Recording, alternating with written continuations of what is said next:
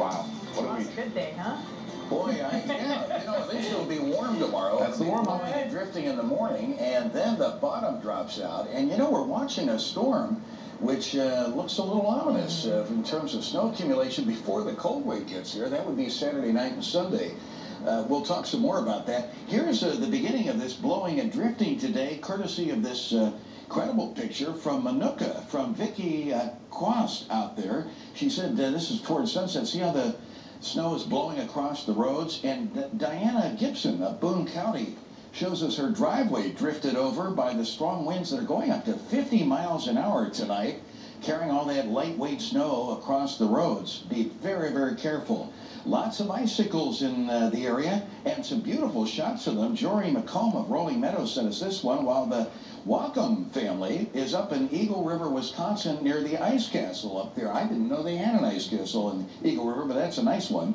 And check this out. Near Stoughton, Wisconsin this morning, the Yahara River is steaming in the cold weather. Boy, was it cold there this morning, near 20 below zero. And Ken Murphy checks in with us, too, asking about these mallards that were in the waterfall out by Yorkville Dam on the Fox River, and saying, boy, they had to be cold.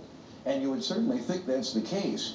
Well, it's been an interesting day. Oh, and one more picture from Elburn.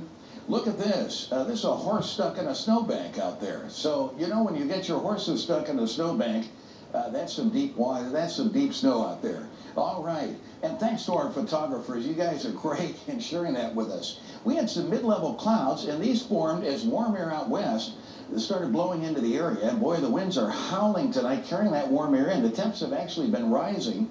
After the coldest weather in 5 years this morning, O'Hare went down to 12 below. It was 4 below at Midway, the coldest since 2009, when the temperatures were even colder than they were this morning. But look at the warm-up. These are temperature increases up by 40 degrees.